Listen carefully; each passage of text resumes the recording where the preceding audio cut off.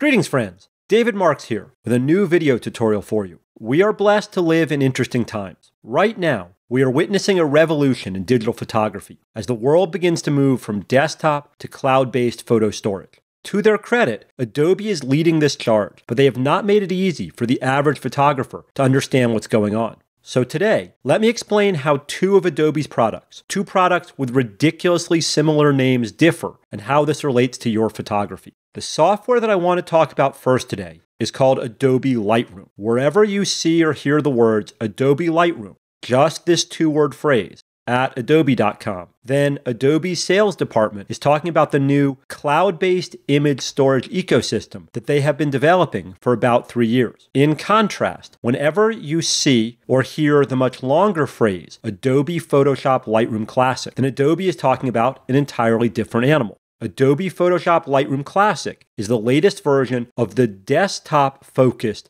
image storage program that Adobe has been developing for the past decade. For those of you who know me or have taken a workshop from me in the past, Adobe Photoshop Lightroom Classic is probably the program that I taught. Although these two programs share a common name, and although their image editing features are almost identical, these two types of Lightroom are not meant to be used together. You can pick option A or option B, but there is no all of the above at this point. Trying to use both of these programs at the same time is likely to end badly. Since this is a binary choice, let's dig into what the phrases cloud-based versus desktop-focused really mean. Desktop focus, the classic option here, means that you, the photographer, are 100% responsible for your own file storage and backup plans. The easiest way to see what desktop focus means is inside of Adobe Photoshop Lightroom Classic's import dialog.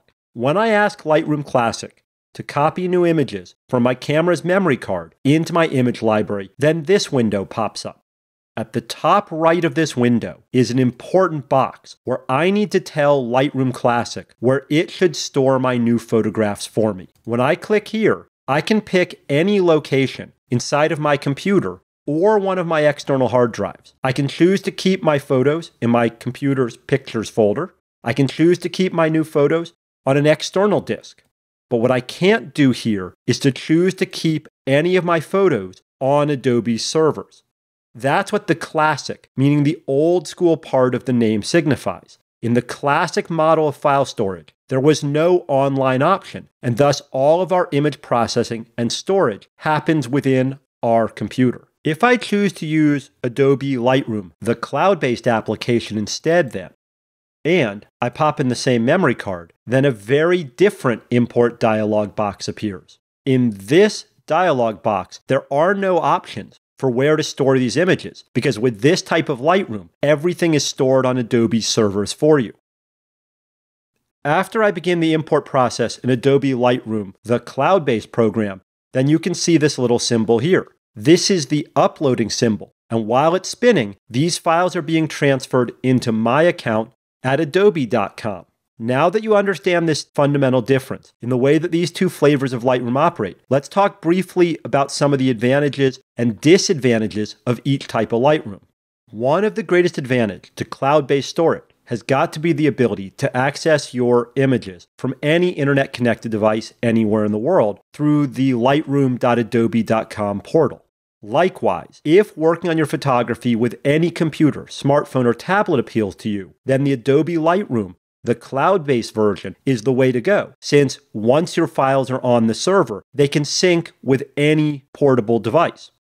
The other great advantage here is simplicity.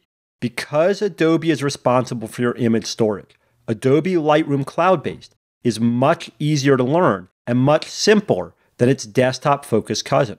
If you're just starting out with digital photography, or if you're a hobbyist, someone who shoots for fun, but does not need a lot of extra complexity in your life, then Adobe Lightroom, the cloud-based program, is probably the better option for you. If, on the other hand, you are a very experienced Lightroom user, or if you already have an enormous library of images, then Adobe Photoshop Lightroom Classic is probably the better choice for you. If your image library currently consists of more than, say, 20,000 photos, particularly raw images from a high megapixel camera, then uploading all of that data to Adobe's servers with an average speed internet connection is going to be a huge hassle. Likewise, for the professional wedding, portrait, and time-lapse photographers out there, or for those of you with a real passion for, say, inkjet printing, then Adobe Photoshop Lightroom Classic currently has some distinct advantages. Now, I'm not here to tell you which type of Lightroom is better. I truly believe that both of these programs have their strengths and their weaknesses, but I need to make it clear that you can transition from Adobe Photoshop Lightroom Classic over to the cloud-based Adobe Lightroom at any point if you want to. Transitioning from Lightroom Classic to the cloud-based Lightroom is not hard, but sadly, this is a one-way street. Once you go to cloud-based storage, there really isn't an easy way right now to switch everything back over to Classic if you change your mind. So to end this video, let me offer this advice. Do your research. Think hard about which program best suits your needs before you leap into either option. Well, that's really all I can say for now. I hope that you found this short video helpful. If so, please hit the subscribe button and leave us a like or a comment down below. Thanks for watching, and I'll see you in our next tutorial.